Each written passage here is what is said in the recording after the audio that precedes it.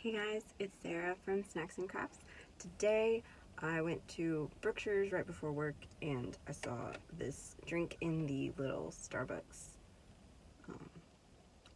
fridge, and it is their Frappuccino drink passport series. It is chocolate churro flavored.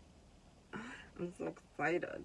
I don't know how new these are or what other flavors are in the passport series, but when I saw chocolate churro, I was like, I need to try this. So we're trying it. I already shook it up. It's still cold.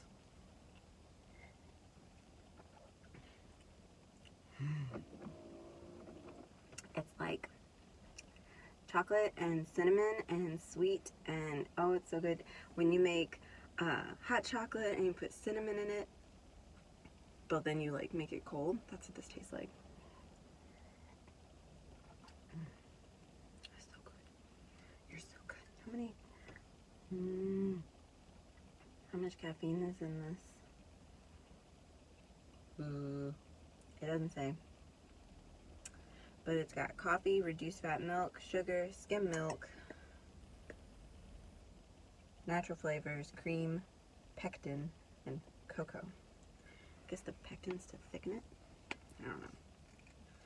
But, ooh, this is good. I'm gonna save this. I'm not gonna drink the whole thing today. But, I wish I would tell me. I think I knew that they didn't do caffeine on their thing. Anyway, packing that up. Also got some groceries because we're out of bananas. I want bananas. But anyway, that's neither here nor there. This is just a really short little video so I can show you the new drink I found.